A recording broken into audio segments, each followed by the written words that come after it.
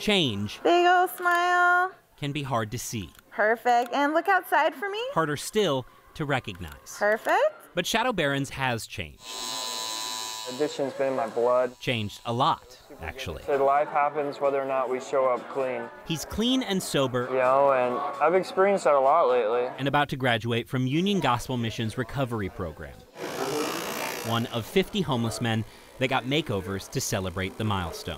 Really to do this outward transformation that's reflective of the amazing change that's been happening in their life. If I can help a little bit with the looking good part, I think the feeling good part will come right after. With every haircut. Yes, one clip at a time.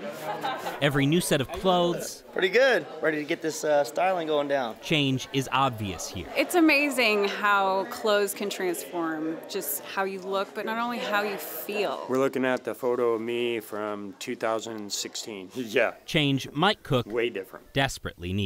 I've been an addict and homeless pretty much all of my life. I was killed and had to be resuscitated twice. He's off the streets and moving forward, and he needed his look to match his new outlook. But it's awesome what's been going on inside of me, and now it's happening outside too. Pretty cool. The sky's the limit. I didn't know that my hair and beard could look this good. Just like Shadow. Am I supposed to tuck this in? Because this after photo is the new him, a person on the right side of change.